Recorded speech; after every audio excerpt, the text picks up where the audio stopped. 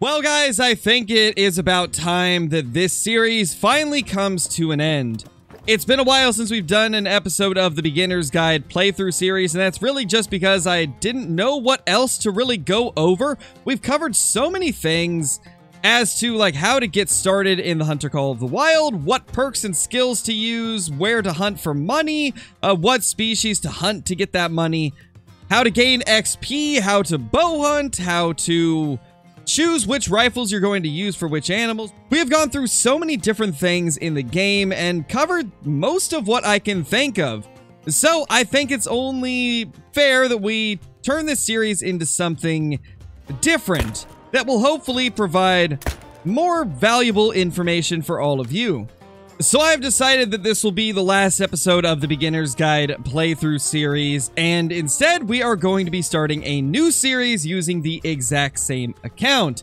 This technically will not be the end of the leveling up process, but instead we are going to be transitioning into another series that will kind of go over the process of building every single multi-mount in the game with either rares, diamonds, or great ones. So that is where we're going to take this series from now on, because at this point in somebody's time playing the game, level 36, you would probably start to want to try and find yourself some cool trophies to put in your lodge. So I think that is what we are going to do from now on. We are going to turn this series into building every single multi-mount in the game. I told you guys recently that I wanted to try and do this, a series where we built every single multi-mount, and I think this really is the perfect opportunity to not only put a close to the Beginners series, but also start a brand new one on the exact same account. And in a way, it's a continuation of the Beginner's Guide playthrough. The only reason that we're going to end this series and start a new one that's essentially the same thing, just building multi-mounts, is the fact that it would be kind of a impossible title to make. Beginner's Guide playthrough series episode, whatever it is, like 20, building multi-mounts episode 1. It just wouldn't work out. So we're going to have to end this series and start a brand new one. And quite honestly, I think we might even just call it Beginner's Guide Playthrough Season 2 or something like that. That way you guys can see that it's still a part of the same series, and new people that are watching the series for the first time will be able to tell that it is a part of the same series. So we might end up doing that, but I'm not 100% sure yet. But if you guys are excited for Chapter 2 of this series, be sure to leave a comment down below and let me know what multi-mount we should start out with, and also what you think of the idea. Do you think it's going to be fun to watch a series where we build every single multi-mount, or do you think that that is going to be too much? I definitely think it could be quite helpful to a lot of people, as I see so many comments and questions every single day on how to hunt for a specific animal, where to look for them, how to go about building a specific multi-mount. So I think this will actually be a series that a lot of you will appreciate and will enjoy watching.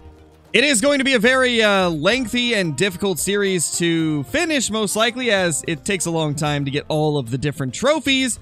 But we are going to attempt it at least, and if you guys appreciate all of the work and effort that I put into making these daily videos and live streams, be sure to subscribe to the channel, as it does help out a lot, and it also shows me that you guys are enjoying the content and helps motivate me to make more of it. But anyway, since we are going to be ending this series, I think it's only fair that we try to level up a couple times more during this episode here. So we're going to take another hunt out on Virunga Savannah and try to kill a ton of lions to get some more cash and XP to help fund all of our multi-mount building endeavors in the future in part 2 of this series.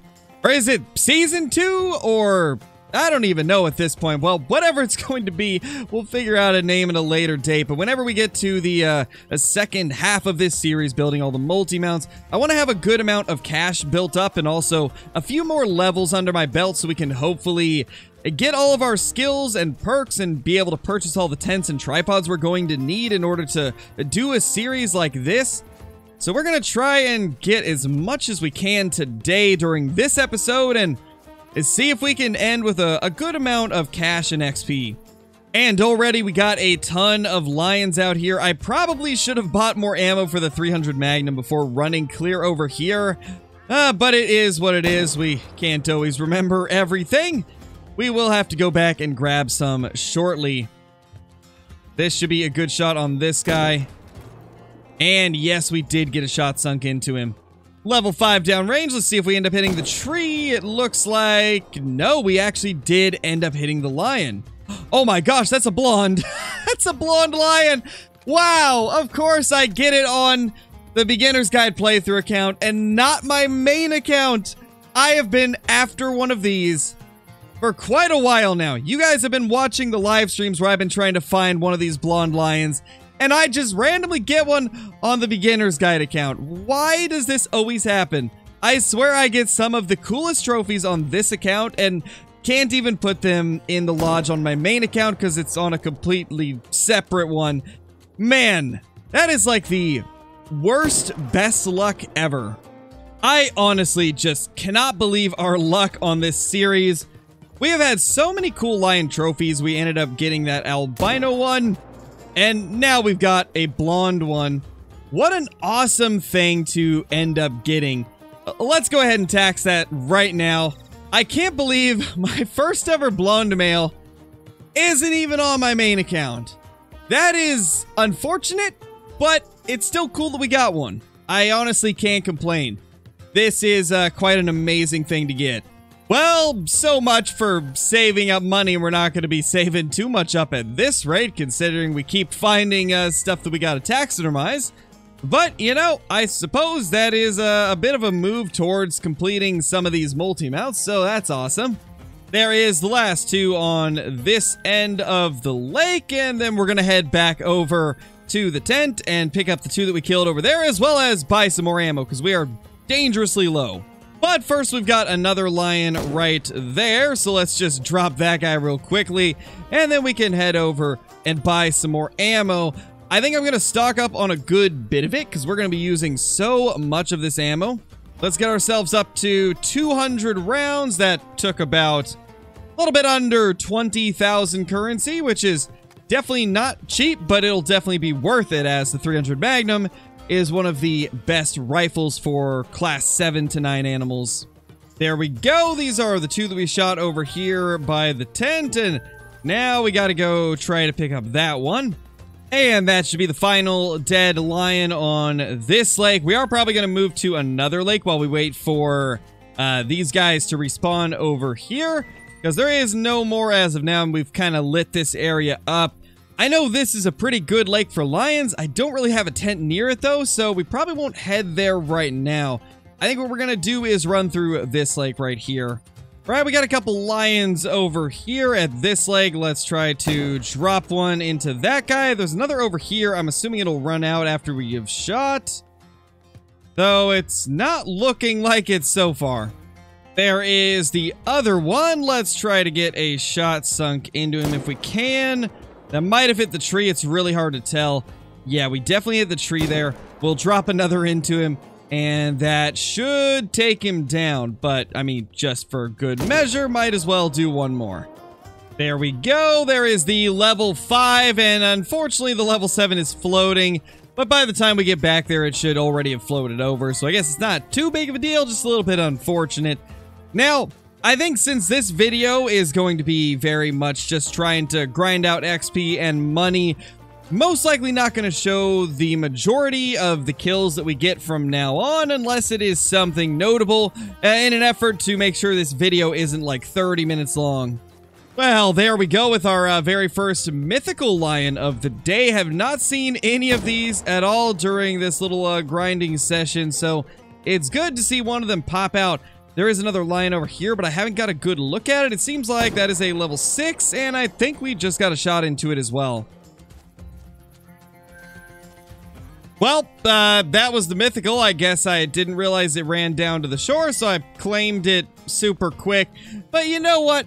It is what it is. It's just a mythical. No chance of it making diamonds, so I guess we'll just move on. Finally, another mythical has shown its face. We haven't found anything better than a mythical as of now. I did level up a couple times since we started the video, And we have put another perk point into reload speed, or I guess it's called lightning hands. And we are able to reload a little bit quicker now. I'm not sure how that shot missed. We're going to take one more. And then also take a shot at this guy if he can give us one. But he's kind of running around. But that should be good right there. And I guess it wasn't as good of a shot as I thought. I'm going to assume that that was probably a spine hit. And that wasn't a good shot either. So one more into him also.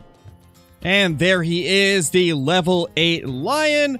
A second one that we have ended up finding today. At least we're getting a few decent ones.